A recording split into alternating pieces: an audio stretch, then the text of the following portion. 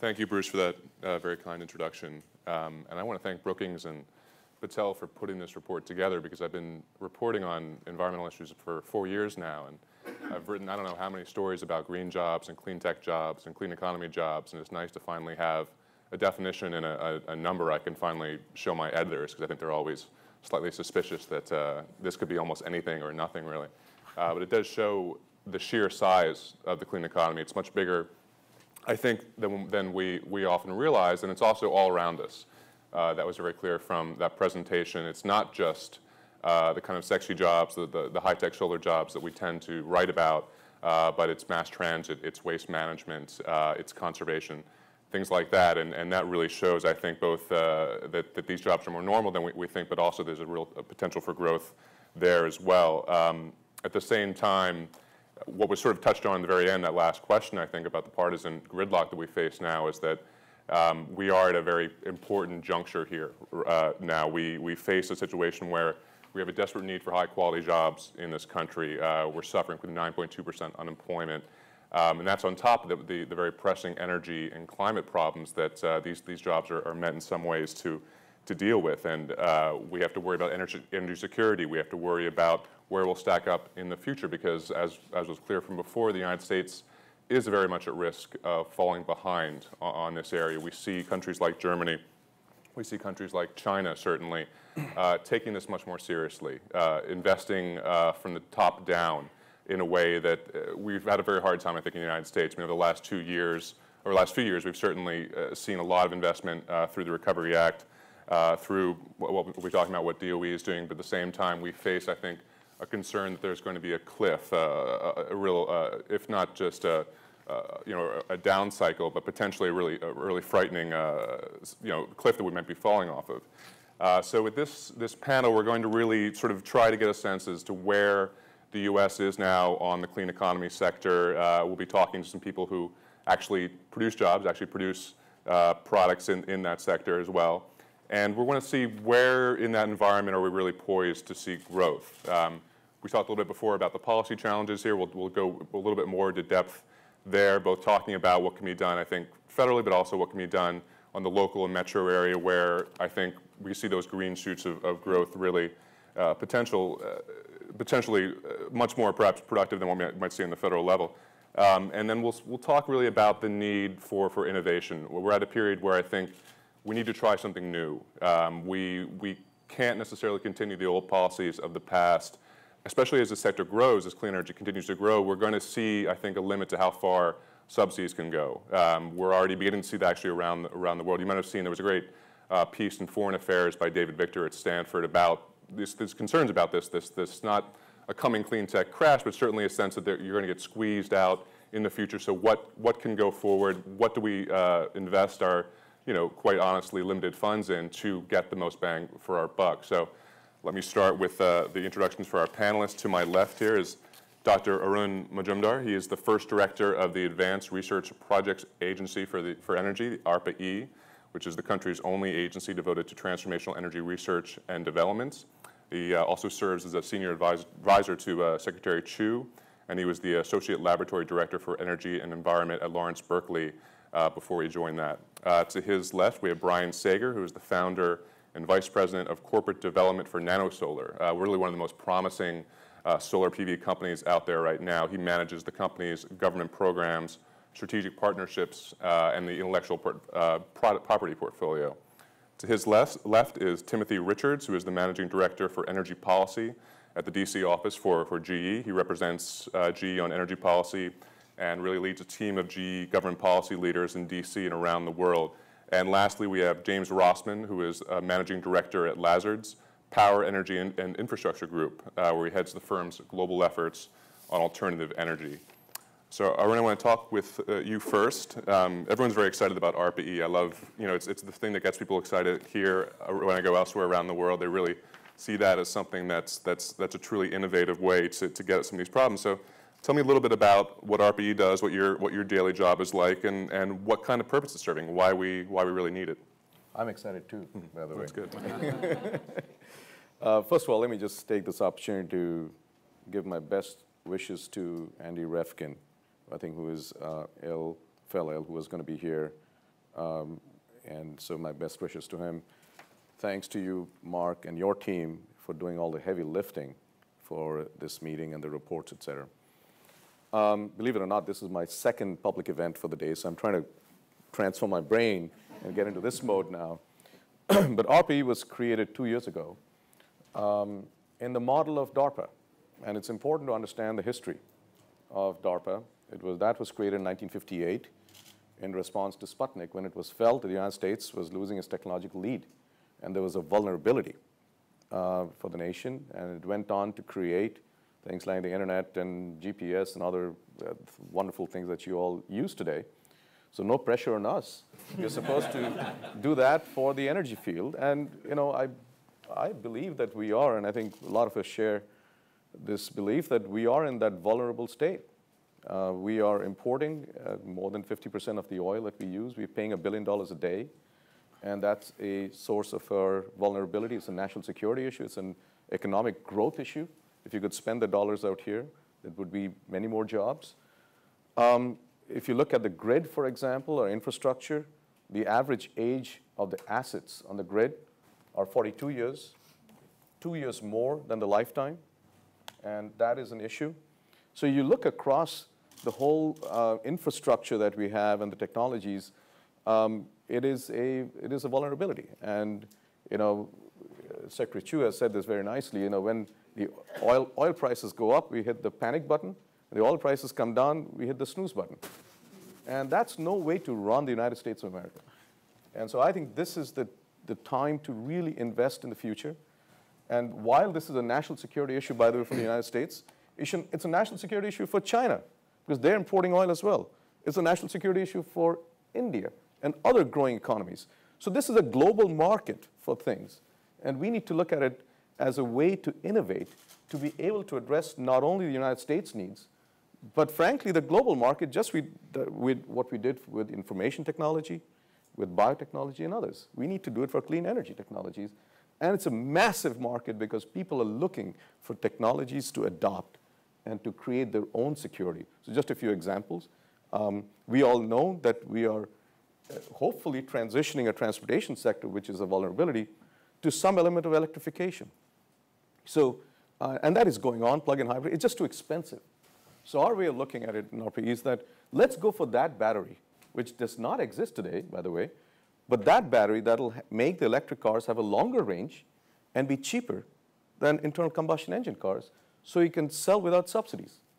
Okay, so that battery need not be a lithium-ion battery. So we are looking at now, we've created a program called BEAST, Batteries for Electrical Energy Storage for Transportation. Just like you have an Intel inside in most of your computers, we hope you have a BEAST inside in your cars in the future. And this market, again, as I said, it's not just the US market, but worldwide. But to make it to that price point, cost is everything. So this whole class of metal air batteries, including lithium air, lithium sulfur batteries, these are really hard, challenging problems. And it's the idea of translating science, what we know about chemical reactions and electrochemical reactions, translate into a device, the first prototype, which is pre-venture. And that's the area that we are trying to focus on. Solar energy, everyone has access, in the world has access to solar. It's just too expensive to convert that to electricity.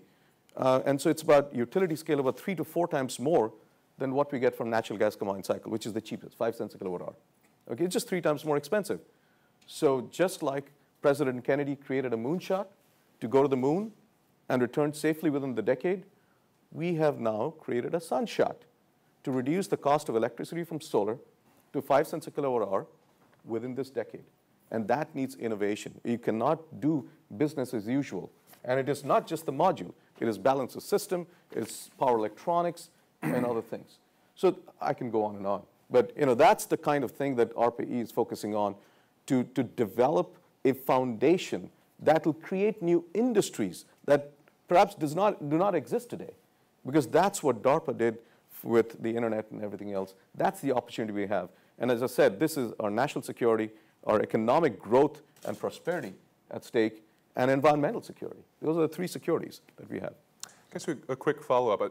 Do you, in a venture capital situation, it's a given that most ideas will not pan out. That's part of the deal. Do you feel free to fail in the same way, looking for that one innovation that will really make the difference? So this is what we do. I mean, the BEAST program that I talked about, we set technology agnostic targets, okay? So this is double the energy density of today's state-of-the-art lithium-ion battery and 1/3 the cost. We don't care if it's a banana and that can do it, okay? So these are, as I said, the whole class of lithium-ion batteries, and there's a competition right now. We don't know which one's going to succeed. But if one of them does, this is a new industry that is created that does not exist. I'll talk about another program called electrofuels that we created. All the fuels that are developed in alternate way, the biofuels that we talk about, are using photosynthesis, whether it's sugarcane, whether it's cellulose, whether it's corn, whether it's algae. I don't care what today, all biofuels are photosynthetic biofuels. But that efficiency of converting sunlight to fuels is less than 1%, okay? So which means you'll need a lot of land and water. There's sustainability issues, and we need to go down that pathway to reduce the cost and make it cost competitive with petroleum-based fuel. What we did in ARPA is to create a completely different route of creating biofuels without using photosynthesis. You could do that. You could take electricity from nuclear, electricity from wind or solar, use bugs, which are non-photosynthetic bugs, and there's a lot of biology that's non-photosynthetic. You and I are non-photosynthetic. We are not green.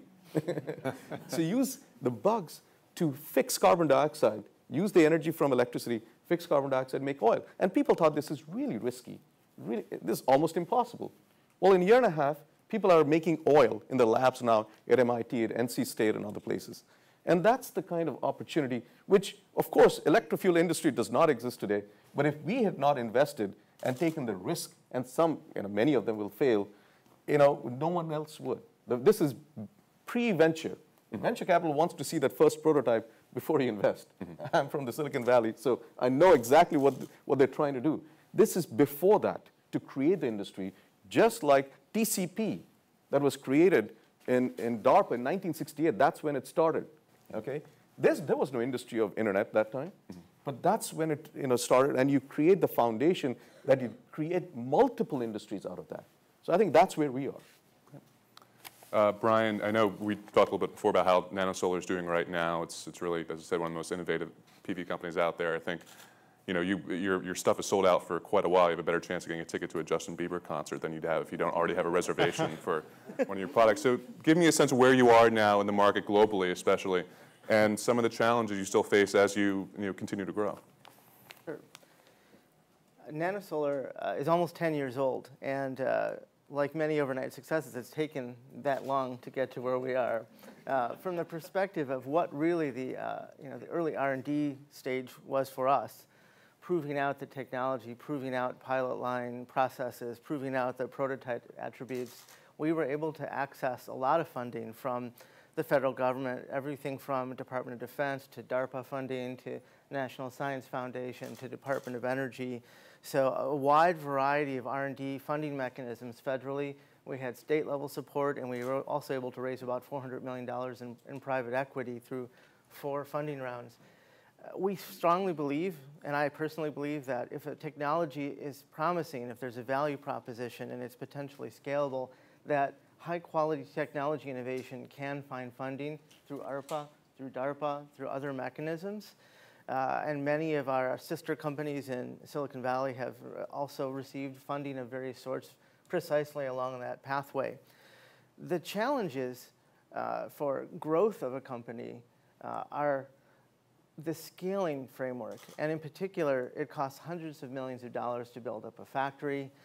So things like the Department of Energy's Loan Guarantee Program or other mechanisms like that are very helpful.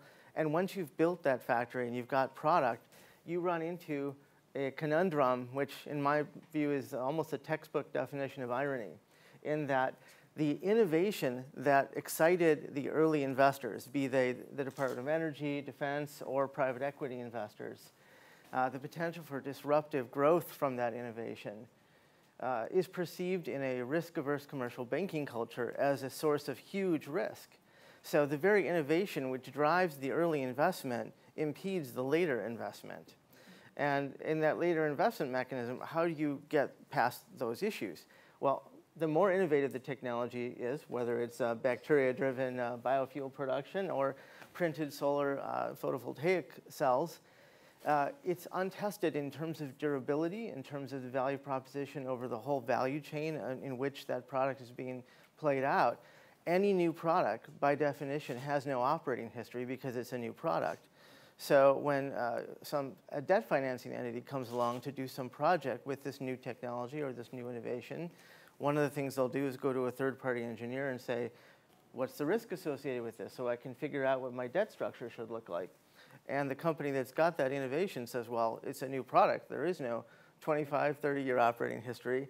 And the third-party engineer says, well, I can't assign a risk. And then the debt financer says, well, I can't assign debt.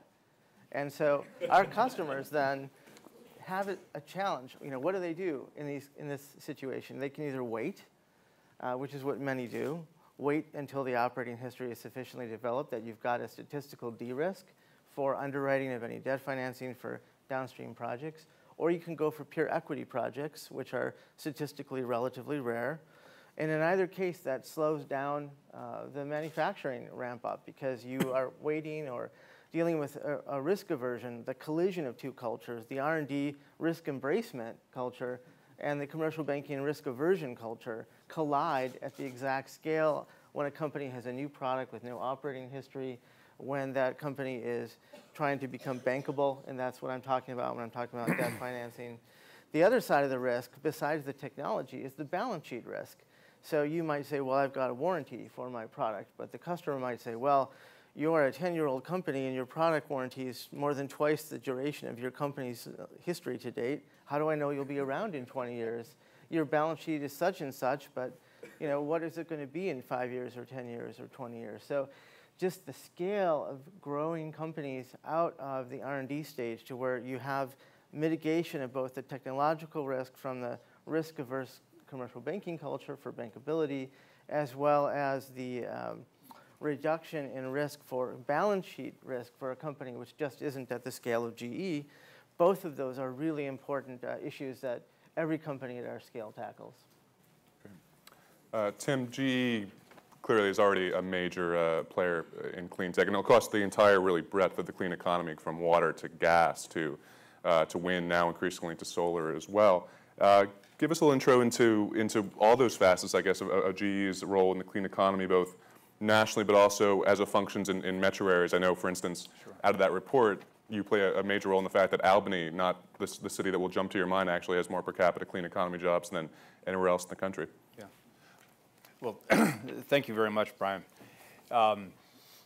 As you say, GE is a long-standing, established company. And I think it's important to think about some of the aspects that GE brings to this discussion, because GE, of course, is Thomas Edison's company. So for us, when we talk about innovation, it's truly in the blood. This is a company that was built around innovation, always having the first products, the best products. We were one of the original companies in the Dow Jones, and we're the only one that is still in the Dow that was in the original Dow. And how do you get there? I think it ties directly back to innovation, because if you don't completely commit yourself to innovation and being dynamic and taking risks to make sure that you're transforming the company, you're not staying tied to what you've done historically just because that's the way you've always done it, you won't, it's proven, you can't stay at the top and you can't stay in the Dow Jones Industrial Average. So I think that's an important starting point. Now, I was quite pleased. I hadn't realized that Albany was the top cluster when it comes to clusters, and I do think that that's a really great story because, of course, GE's power and water business is headquartered in Schenectady, New York. That means our wind business in particular is there, the headquarters of the wind business, and we've been adding jobs in that wind business. It's the largest US-owned company in the wind industry, the leading supplier of wind turbines in the US market. We also, though, it's very important, we also have in Niskayuna, New York, also in that Albany cluster, it's where our Global Research Center is located. And so we have hundreds of PhDs doing research, much in the clean energy area in Niskayuna, New York. And I think that clearly contributes to the fact that the Albany area is a leader nationwide. Let me just talk about a couple of other metropolitan areas in a way that also highlights the range of work that GE does in the clean energy sector. We view, just as President Obama does, we view clean energy as everything from solar and wind and other renewables through gas, high-efficiency gas turbines, and nuclear energy. And we are the largest exporter of clean energy by that definition, particularly because we export so many gas turbines. Our gas turbines are made in Greenville, South Carolina. We have about 3,100 employees there. We've been increasing employment in Greenville over time, and we've been investing in these gas turbines to make them constantly more efficient and lower emissions. And our most recent investment is actually entirely based around making those gas turbines work with a renewable energy heavy economy. So in particular, what that means is being able to cycle the gas turbines so that they're able to balance load. When you have wind blowing, you can cycle down. When the wind is not blowing or the sun is not shining, you can cycle them up. And it really is a very effective way to keep on increasing the percentage of renewables that you can have on the grid. So that's Greenville, Schenectady and Greenville. I'll just mention Wilmington, North Carolina. That's where we have our nuclear business headquartered. We have about 1,600 people in Wilmington, and that's a very heavily engineering-oriented workforce. And we've also been investing in the local community college to help develop the future technicians who can actually fill the jobs that we need to fill, because there are a lot of specialized, but not master's degree or PhD level engineering types of jobs that you need to fill. One more business to mention is our water business, based just outside of Philadelphia, another one of the clean energy hubs. Our water business is a membrane and chemicals business, but the membrane is used for water filtration and can be used for both municipal and for industrial applications. So what it comes down to is we've got a really vibrant set of businesses. If you add those all up, it's about $21 billion of total revenue from our clean energy businesses. And it's been growing, and we've been investing here in the United States and around the world. I would say that not all is rosy, and we have to recognize that the clean energy business does depend, just as actually the entire energy business depends fundamentally on government policy. It always has. It's a heavily regulated business. And the fact is that the current impasse here in Washington is raising issues. And one very clear example of that would be for our wind business, where the production tax credit for wind is scheduled to expire at the end of next year. And you already see that there has been a decline in the rate of installation of new wind projects here in the United States, especially here in the first quarter of 2011, it's dropped. So we've got to watch that closely. It's a real challenge, and I think the solar industry could have a similar challenge as tax credits expire there, electric vehicle charging stations. It goes on and on. So careful work has to be done. I know Bruce spoke about the value of a clean energy standard. Perhaps in the next round we can come back to that. But there's a lot of policy aspects that need to be addressed. Just as a quick follow-up, I mean, we have this feeling, I think the U.S. is behind when it comes to getting that investment, to deploying that clean tech. Is that the way it looks from where you're standing as well? Well, where I'm sitting, I think the U.S. is in very good shape right now in terms of our innovative capability. So I think a lot of the ideas are there. When we've done outreach to take in good ideas in the clean energy space, we get a lot of great ideas from U.S. innovators. The biggest challenge is whether you're going to have the long-term certainty about the market being there to convert that into investment here in the United States. And that's really important because we have the opportunity to be an export powerhouse in clean energy. But if we don't have a domestic market, you won't be an export powerhouse either.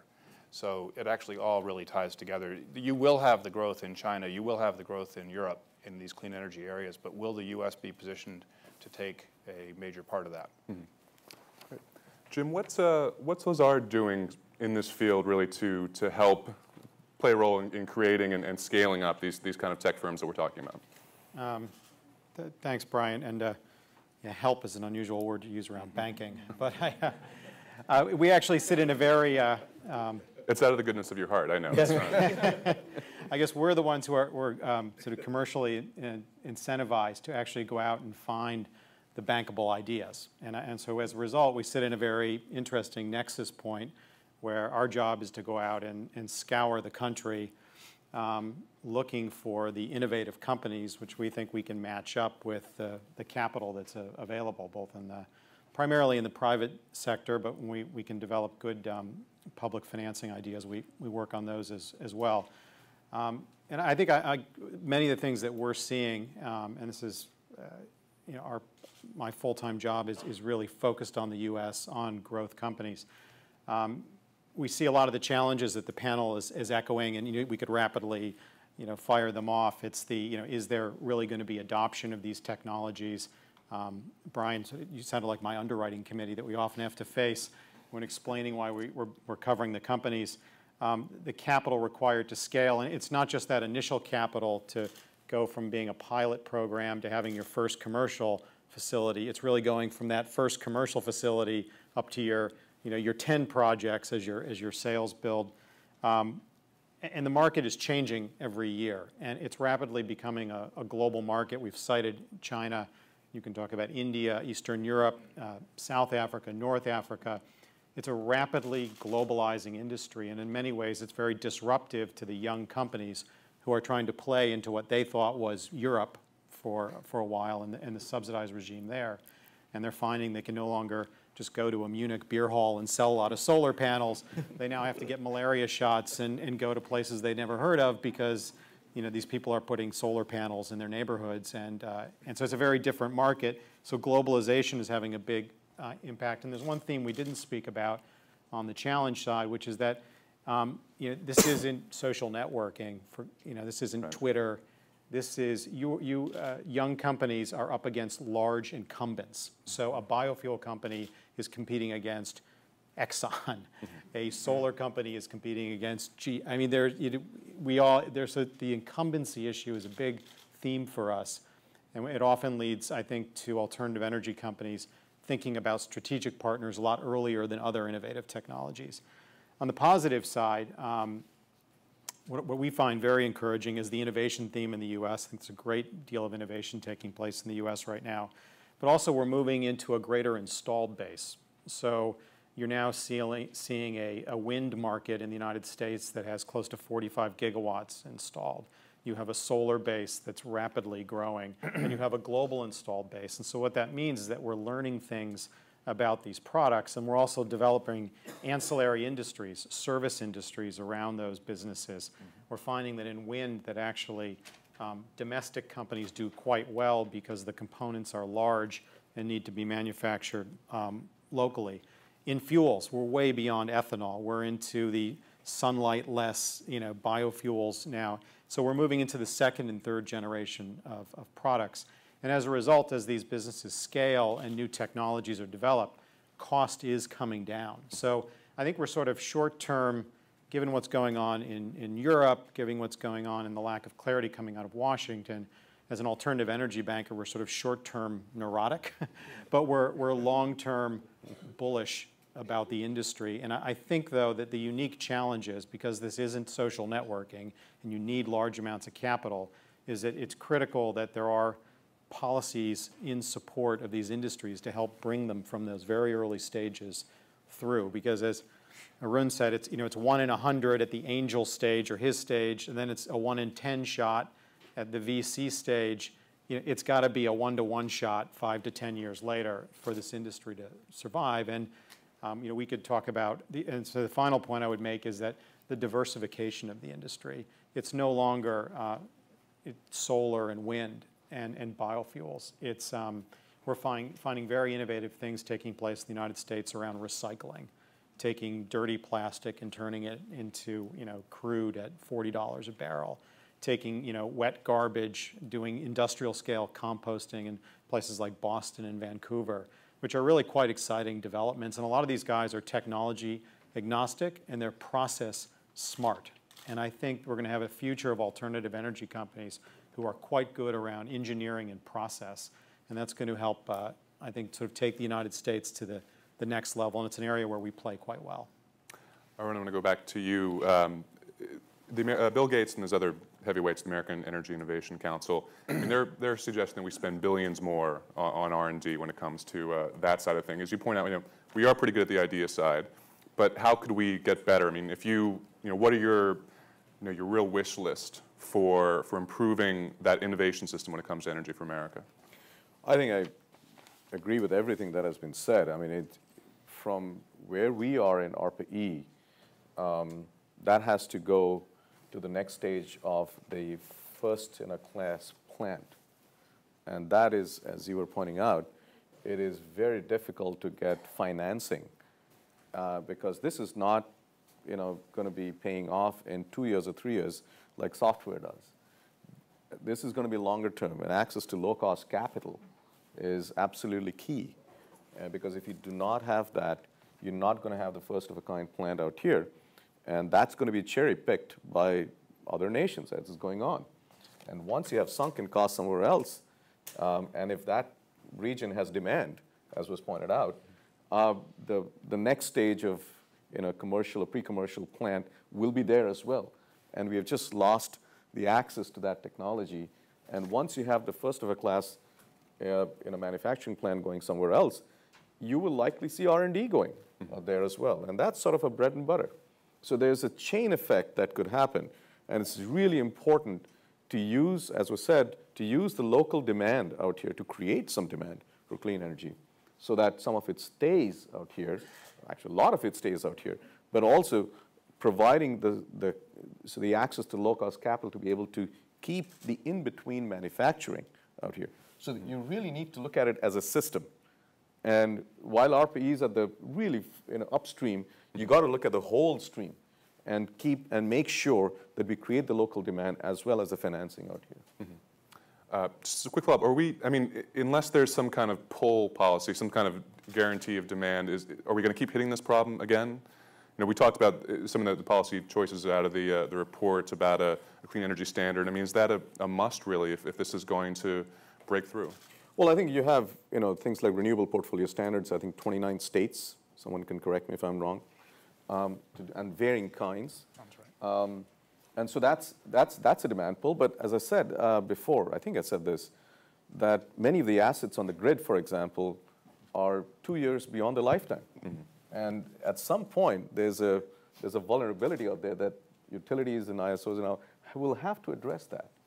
And the question is, could we use that demand pull that is likely to come to create those technologies that are not only will be deployed out here, but deployed elsewhere in the world because the grid is growing faster than other parts of the world than out here. But we could use our demand to do that. Mm-hmm. And that's the opportunity I think we should make avail of. Some of it is creating RPS and hopefully some clean energy standards. But some of it is just hitting asset walls. Mm-hmm. And it's the reliability of the grid, et cetera, that we could rely on.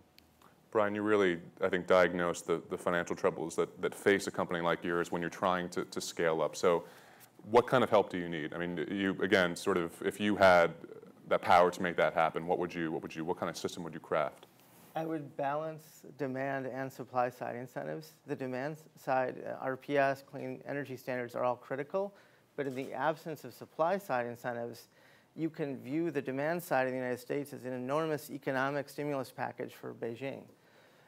So if we don't want the U.S. taxpayers to demand products that can't be produced in the U.S. because there's no manufacturing base, we better start supporting the manufacturing base in the U.S. and grow the American manufacturing economy as well. Some very pragmatic things that we can do. One example would be product warranty insurance for new products. These products that have no operating history, the reason that their underwriting of the warranties and insurance products for warranties is so very difficult is precisely because of that lack of operating history coupled to a less than enormous balance sheet because you haven't grown to that scale yet. But the federal government, arguably, may have that balance sheet. So could we have a federal backstop of warranty insurance for new products? And it would look like this. You talk to the insurance industry, you figure out statistically in a particular technology thread how much data they need to be able to underwrite a particular financial product to support the growth of that product and the companies that produce that product. And you backstop the warranty during the period in which that data is being collected. At the end of that time period, you hand it off to private industry. So it's a public-private partnership. In solar, that might look like 3 or 4 years of support federally to backstop a 25-year warranty, but at year 3 or 4, it's now in the hands of private insurance industry who are soothed by the mathematics and statistics of the data from years 0, 1, and 2. So very, very low cost way to go. We've done a number of modeling exercises and found that the return on investment is anywhere from 4 to 10x.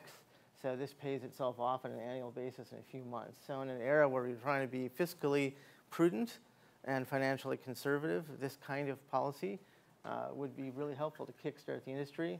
A perfect place for that would be in a green bank. And folks have asked, is there any federal precedent for this? Yes, there's the crop insurance that the Department of Agriculture has put out. There's the credit subsidy risk insurance the Ex-Im Bank has put out. There's a number of federal programs that have shown effectiveness and return on investment arguments, which we could learn from and develop for the clean energy economy in a way that really would stimulate manufacturing growth in the U.S. The other thing we could do is slightly tune federal policy in ways that make enormous differences for smaller companies, but barely impact the federal financing. And what do I mean by that? Well, you may all have heard about this 48C tax credit about a year ago, almost a year and a few months. And there was a lot of, self-congratulations by folks, some of whom are in this room, that this was a fantastic policy because the metric for success was defined as oversubscription. It was 3x oversubscribed, so therefore it's successful. Well, if you travel out to Silicon Valley and you talk to the companies that received those 48C tax credits, no one has been able to monetize a single penny. So why is that? 2 reasons. First of all, any company that's building up Factory 1, as Arun's pointed out, or Factory N, is spending hundreds of millions of dollars to do so, and you've got so much operating loss accrued that the ability to use that tax credit directly is several years downstream. The other way to monetize it is to sell it to a third party. Selling it to a third party, has some arcane tax structure, which we needn't get into in this forum, but the critical aspect that was not properly addressed by Congress was the 5-year credit recapture period. And that single term has killed the monetization of the tax credits by any company that's at a scale that really needs them. Because we go to a third party and say, we would like to sell you this tax credit. And the third party will say, well, how do I know you're going to be around in 5 years as a partner? If you go away in year 4.99999, the tax credit goes to 0. So the only way I can do the deal with you is if you give me a letter of credit for the full value of the tax credit. Well, that doesn't quite work because not only, so, if the 5-year credit capture period was waived for companies under a certain scale as measured by production output, as measured by revenues, whatever the right metric might be, that would enormously enable already allocated funds in a way that can actually stimulate the economy now. At a more meta level, no one talked to any of us in Silicon Valley about this tax credit before it was structured. So it was a very, very well thought out application process, really looked at greenhouse gas emission abatement, life cycle analysis, financial growth. It was very comprehensive, but it didn't address the operating needs of small companies that actually would use it. So a takeaway message is talk to us. He's right here, Tim. Tim, I know you have some thoughts on this as well in terms of what sort of policy gaps and whether it's green banks, things like that can hopefully solve some of these problems. Well, first of all, I really think Brian's point is a very good one about looking at both supply side efficiency and demand side efficiency. They're both important. And I would add a third part because it sometimes literally slips through the cracks, but that is when we think about the overall energy system, transmission and distribution efficiency. It's an area that we as a company have invested a lot in through our smart grid business, our digital energy business. And we're investing a lot in the software to manage grids that will help make it more efficient. So I think if we think about supply side, demand side, and delivery efficiency, and we really look at the entire package, and we should not just incentivize the demand side, but incentivize the entire system. That's one point. A couple of specific things. Bruce talked a little bit about the recommendation for a clean energy standard. The Senate Energy and Natural Resources Committee has been looking at that idea, has actually solicited public comments on it, and so far has not moved toward legislation. But that's one idea, one way that you would actually be able to put forward a national policy that would actually create the certainty that we've all talked about, the long-term commitment and certainty that we've all talked about. It's not necessarily the only way to go, but it is one of the only ideas that's out there that has been clearly defined, or has been somewhat defined, and which could provide that basis. So I think that's an element that's really important. Tax credits, obviously we're in a time where everything that scores negatively from a budget sense is under intense scrutiny. But I do think that a lot of these renewable tax credits create way more in terms of total tax revenues than they cost. They probably actually don't really cost anything. And they need to be looked at closely, because the negative implications of allowing them to expire without some equally efficient and effective alternative are devastating to everything we're talking about here. And then the last couple of things I want to mention, because the report also does talk about the export opportunities and the fact that building a strong U.S. economy can help us in the clean energy area, can help us become an export superpower. There is legislation on the Hill right now to renew Ex-Im Bank. That actually is extremely important and hasn't really, so far, you know, our clean energy industry hasn't gotten strong enough to do a lot of exporting, but the potential is certainly there. And without an Ex-Im Bank, we're facing competition from other countries that do have export credit agencies, and it would be very difficult. And then, as a general matter, I think there's a lot that can be done with new free trade agreements. There's 3 free trade agreements that are now on the Hill for approval. All of them actually have good clean energy language in there. It's kind of sprinkled throughout, but they're all actually pro-environmental in many ways.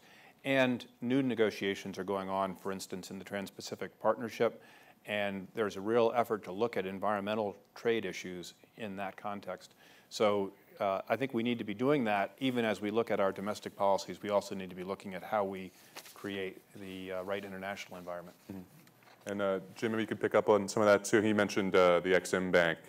What kind of role that can play in getting some of the financing going? Yeah, no, and I'm glad we brought the theme back to export, which is what Bruce began with, because that's what we see, I guess, in the banking world. We see the U.S. domestic market is really quite nascent, but a global opportunity that is massive, and in some ways a lot more mature and forward-thinking in their policies. And the Ex-Im Bank in particular, I think you're right, it's because the domestic base here has been smaller for export, but it is growing. I think if you look at the amount of Ex-Im loans, Ex-Im Bank loans that we've seen over the last 3 years, it's probably doubled each year in the past couple of years, and it's likely to double again in terms of their commitment of capital. It's a relatively small overall asset base, but I can give you multiple examples where $10 million here in a loan guarantee, $20 million there, $50 million really provided some of that bridge capital, not so much at the early stage, but at that second stage of going from commercial plant 1 up to the next level, at least providing some bridge capital as the technology is improved. So I think the Ex-Im Bank is a really nice model for how that can be done. I also think that we have to do a better job unleashing the private capital. Tremendous amount of money has been raised in infrastructure funds looking for either high single-digit or low double-digit returns. And I don't think we want to get into a debate on the arcane tax policies that have encouraged tax equity to be the financing source for large wind and solar utility-scale plants. But there's something that doesn't seem intuitively right when you're just sort of selling the investment to someone who has who's getting a tax benefit, maybe completely unrelated to the industry or doesn't have an expertise, versus actually incentivizing infrastructure funds who want to be long-term 25, 30-year-old 30-year energy owners. And so I think there's work to be done on how we harness the private infrastructure capital. And I think there's also costless ways of thinking about our export policy. Many of the alternative energy companies have management teams, and Brian, you can speak to this, who are under a lot of stress just raising capital for their build-outs. For them to have to travel to to South Africa one week, Bangladesh the next. They don't have the global sales channels of a Schneider's or a Siemens or a GE's. And what we're finding increasingly as we move into this mature or second stage of alternative energy, that not only do they have capital problems, they simply have management problems and resources problems to reach global markets. And I don't know how, I think there may be a policy solution there where you can help channel how people are connecting with these markets, but these are not traditional connections. It's, it's selling mass to the UK. It's selling, as I said, solar process skills to South Africa, and there are new channels being built, and the new markets are really those where people haven't thought of, because solar is great in great insulation areas, and it's not about just where your labor population is, it's where the sun shines best. Wind is in places like the upper Midwest and parts of the world we never thought of. There's tremendous opportunities in Chile where it rains 1 week a decade, but they have massive mining operations that where you can sell renewable energy at 10 or 11 cents a kilowatt hour without subsidy. And so it really takes a different mindset in thinking about what are the new global sales channels that have been created by these new industries, because the sourcing of the feedstock is different than we've dealt with before. And I think government and policy support can play a role. And certainly, I'll go back to the incumbency theme, which I don't think people emphasize enough, is that if you're going to support electric vehicles or natural gas vehicles, there's a big chicken and egg problem. You have to think about whether a single policy statement should be on the table that really, requires or mandates some usage, because when you have, 100,000 filling stations, they're not going to go to EVs or NGVs in, 1 year or 5 years, not even 10 years. It's a big commitment. Right. And so I think the incumbency issue needs to get more attention. We have some time to take some questions from the audience. If you can identify yourself, and if you direct it towards certain panelists, let us know as well. I guess right there first.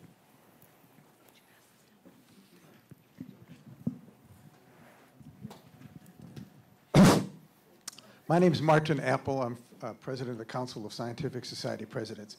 I think the future of the country depends on our ability to nurture and capture creativity.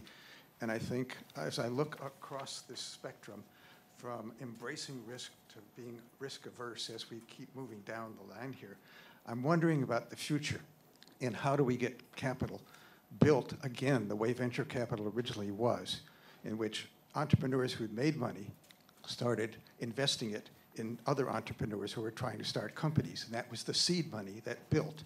What we have now in venture capital is mezzanine financing, in which they skip the seed stage because they're risk adverse. And as we're in a down economy, they're even more risk averse. So what incentives can you see that would rebuild the seed capital for the beginning entrepreneurs, the creative people who we need to nurture? Sure, Brian. So when NanoSolar was started, our first 10 angel investments came from 10 successful entrepreneurs in Silicon Valley who all put in small amounts of money. This was in the nuclear winter of funding back in late 2001, early 2002. So it was a big deal to pull out a checkbook and sign it for any value other than zero. And for them to do that, I think speaks to your point, which is well taken, that entrepreneurs have to help other entrepreneurs from an angel funding perspective. I do think in the Valley that exists, much less so in the rest of the US. And I think connecting people from one innovation region to another and really emulating best practices is the way to do that. So folks who might be in the Research Triangle in North Carolina need to see culturally how entrepreneurs help each other at the early angel stage. Also, there is a set of venture capital funds which specialize in early stage investments, and they do a superb job at vetting those companies for the kind of risk profiles they're willing to do. But many VCs, as you say, don't specialize in that era. So I think that a lot of entrepreneurs think of venture capital as a monolithic block, but it's actually a portfolio of risks risk profiles as well. And some venture capital firms have in their mission statement to accept a certain level of risk for a certain expected return, and others are different. And so you need to target, we as entrepreneurs need to target our pitches at the early stages to the venture firms that can embrace that level of risk and have done so historically well. We have a Twitter town hall question. Yes, we have a question So well from for the Twitter from Taryn Norris from Americans for Energy Leadership. He's wondering, what's America's comparative advantage over China in the clean economy? Anyone want to grab that? Is there one? Well, yeah, there is. There's several, yeah. Yeah. Okay, well, yeah. Maybe. Oh, sorry, he's here apparently. Discussion about how we need to create stronger domestic markets. I think we can all appreciate that. But we can also recognize the United States will never have as large an energy market as China. So how do we just conceptualize what is the U.S.'s comparative advantage compared to China? Well, Go ahead. I'll take a stab at it and let Jim say some words too. I think first of all, the U.S. We've just already talked about innovation. So I think you need to start with innovation as the area where the U.S. has tremendous capability. And, but I wouldn't finish there. Manufacturing, we do not need to accept that we are not capable of being competitive in manufacturing. In fact, GE, I mean, just looking at our own company, we have actually been investing in additional manufacturing in the United States. We've added about 15,000 U.S. jobs 15,000 U.S. jobs. 6,800 of them have been in manufacturing in the last 10 years or so. So we're continuing to invest here, and we see the newest U.S. manufacturing as quite competitive globally, or we wouldn't be doing it if it wasn't competitive globally. So I don't think that we should assume that that the U.S. can't be competitive. And our whole previous conversation does lead back to the things that have to be done to be competitive in the clean energy area. But innovating and adopting best manufacturing practices are the two things that we know we can do if we have the markets. Yeah, the level of innovation that takes place in the United States is simply, it's multiple times what we see elsewhere. The engineering and process skills here, which I think are increasingly important, and also we don't look at all manufacturing as just a lump. I mean, there's some manufacturing certainly which lower end, commoditized, it adds very little value to the overall chain. We're focused on the more complex elements of the supply chain, where really technology innovation, education is quite important. And also, you have to think about the pools of capital that are formed in the U.S. You know, there are venture capitalists who have been burned in alternative energy, but it is a very sophisticated venture capital community. There's also a large network of what we call sort of family offices, high net worth groups, which have really, who are very focused and are looking for differentiated strategies that we have found quite supportive of alternative energy. I see the Chinese for now are really pretty heavily reliant still on direct government loans and provincial support. They have massive hurdles of their own. The jury is still out in terms of their own efficient allocation and whether they need 80 turbine manufacturers when the rest of the world has decided we really only need about 10, and whether we need hundreds of solar panel manufacturers, whether we need polysilicon coming out of every single town.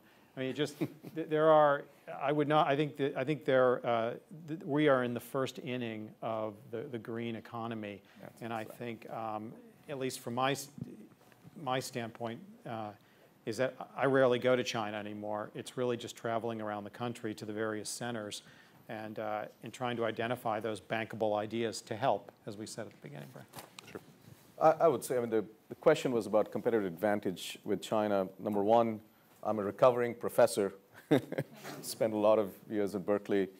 I would say our system of higher education, the university system, the national lab system, we have the head of Oak Ridge National Lab right out here. That is a very, very unique thing. And that is, number one, our competitive advantage. We should never underestimate the power of that human capital that we create out here. United States has always in its history, have been able to attract the best talent from around the world. And we should I'm a beneficiary of that. We should continue to do that. Other nations are not like that. And we have always attracted talent out here and unleashed them in this ecosystem of higher education and national labs, et cetera. We have to do that. We have to continue attracting talent because there'll be a talent competition at some point. We will never be able to compete with China in terms of number of people. I think that's fair to say. We should be able to compete with them in the number of good ideas. And from my vantage point, I get to see some of the best ideas around the country. I can tell you, I'm extremely optimistic about the ideas that are coming out from universities, startup companies, national labs, et cetera. This is amazing stuff. And we sort of beat ourselves a little bit. Oh, we're getting, we're not. No, we are the best right now. Now, if you look at the Chinese 5-year plan, you'll find that they are looking at our playbook and said, we need to focus on innovation. Great, that's great. That's a little bit of competition, wonderful. And what we should be doing is looking at their market and seeing how do we take this, this innovation ecosystem out here, unleash that with manufacturing and all, and look at the global market and our local market. So that's the kind of thing that we need to plan out. And if we play our game right, use our own playbook in the right way, we can compete. Parntip, go ahead. Innovation is often defined by many of us as the technologies that drive new product creation. But another way America can stay competitive with China and other countries is to have innovation be a central feature of the manufacturing environment. In other words, in China or other countries, how do you compete with a US product? You do it at lower cost with manual labor. Manual labor often leads to lower quality products, throwaway products, and so forth, which are ultimately not very green and that they're being used for very short periods of time. So their embedded cost is actually much higher than what they're actually sold for. So having high production volume, low cost, but high quality, innovative manufacturing technologies is another way to compete. And at the federal level, if we encourage that, that's very important. There was a program in the DoD called ManTech at one point, a manufacturing technology program that spoke to that. And the DoD today is a very strong advocate of that. In fact, I would encourage whoever isn't from that Michigan entrepreneurial company doing clean foundry development to talk to the DoD and see what you could do for them. I think that'd be a really important funding source. I'm happy to speak with you as well. But the folks that are thinking about innovation purely at the technology level, I think if we can expand that definition to embrace manufacturing, we can stay competitive globally using that same entrepreneurial spirit, using the national labs, using the academic institutions, and really penetrate the cost structure that lets us stay globally competitive on a sustained basis. We're running a bit behind, so we have time for one more question, right? I guess down front. I'm Sandy Apgar from Baltimore. About the built environment and specifically ARPA-E, if I have that right, and as an alumnus of DoD. Is there a priority, a project, a program for the built environment, and particularly for the process of producing and managing the built environment? We have a huge sector of the economy, roughly 20%, but highly inefficient because of history and policy and structure. And I never thought, frankly, until this morning, that a center of excellence of innovation intellectually in your unit could do for that aspect of the built environment what actually DoD and others have done in other respects, and produce enormous breakthroughs if you could focus on wood, on process, not just products. Well, let me wear my bigger hat than just ARPA-E hat as representing the Department of Energy. I should say, before I even say that, that before I came to the DOE, I, in fact, testified in front of the Senate on exactly this particular issue on buildings and how to reduce energy consumption in buildings and the built environment as a whole. The Department of Energy has, if you look at there's a buildings program that has invested significantly in the R&D, but not just R&D in the demonstration, getting the financing, et cetera, the Better Buildings Initiative. There is, as you know, it is a very fragmented industry for the built environment. You needed the ability, this is where the federal government can be a convener in many ways, There's a Buildings Energy Innovation Hub that is there in Pennsylvania, but it's actually nationwide, but it's based in the Navy Yard in Philadelphia. If you ever get a chance, go there and see what's going on. And you have a microgrid out there, the buildings, et cetera. So there's a lot of activity going on in this area, and it is an area where it uses 75% of the electricity. So we have to make it much more efficient. In the ARPA-E side, we looked at what the rest of the DOE is doing and say, where is the white space, if you may, that the ARPA-E could focus on? And that's a partnership between ARPA-E and the rest of DOE. And we focused on, so we saw lighting program already there that is being covered by the rest of the Department of Energy. We focused on HVAC because that is, heating and cooling is about 40–50% of the building energy consumption. And we found that we are a factor of 10 away from the theoretical limit in air conditioning. And I know we have been using air conditioning since Carrier, 1928. But we said that instead of making incremental improvement in the compressor or the desiccant and things like that, let's take a quantum leap and put the target as in a factor of 10. Let's put a factor somewhere in between. And we call that program Beat It. Building energy efficiency through integrated thermal devices. So beat the target. And what you get is, you get scientists and engineers excited. So here's a challenge, here's some money, go for it. And you find innovation then. Competition is a good thing in that respect. And we're finding amazing innovation of removing humidity from air and then cooling it so that you don't have the latent heat load. I won't go into the technical details. But fair to say, amazing innovation coming out to reduce the energy consumption, to reduce the greenhouse effect of hydrofluorocarbons. This is a huge effect, about 2,000 times more than CO2, the refrigerants, and at cost. The cost is very important. So there's a lot of, so stay tuned in that one. I'll give you more updates if you want. Okay. I think we learned one thing in this panel is that ARPA-E is great at coming up with acronyms. That's the Friday evening happy hour. I want to thank the panel for really a very valuable, excellent conversation. And our next panel discussion is going to be looking at the clean economy by regions, and it's going to be led by Mark Miro, who's a Brookings Senior Fellow and Policy Director at the Metropolitan Policy Program, who really helped put together the research for this paper. So I'll leave it to him.